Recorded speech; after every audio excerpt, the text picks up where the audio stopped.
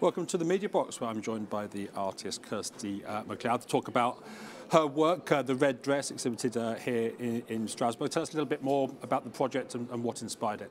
So the red dress is nearly 14 years in the making, and it has been worked on in 50 different countries by, at the moment, it's 372 different individuals from around the world.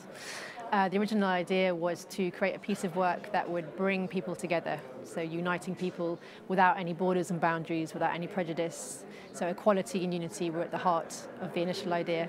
But over the years, with more and more vulnerable voices becoming involved in the project, being commissioned to create embroideries, the project kind of steered into slightly new territories, as for those women it became like a space, a platform to have their voices amplified and heard.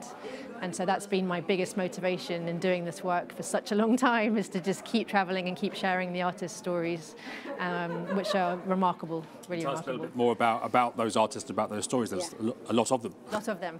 So about 60% of the work has been carried out by vulnerable women. So women who are living as refugees, recovering from war, survivors of war, or living in extreme poverty. And most of those are supported by charities, and that's how I've been able to connect with them.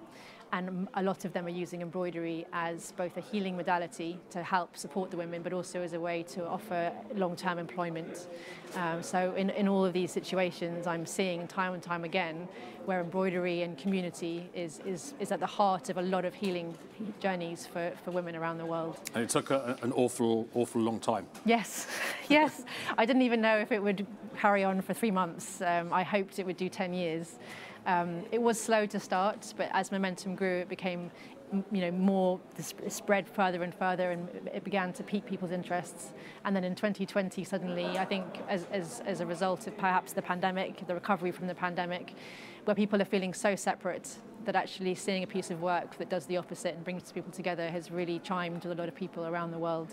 So, what does it mean to you to exhibit it in a place like this?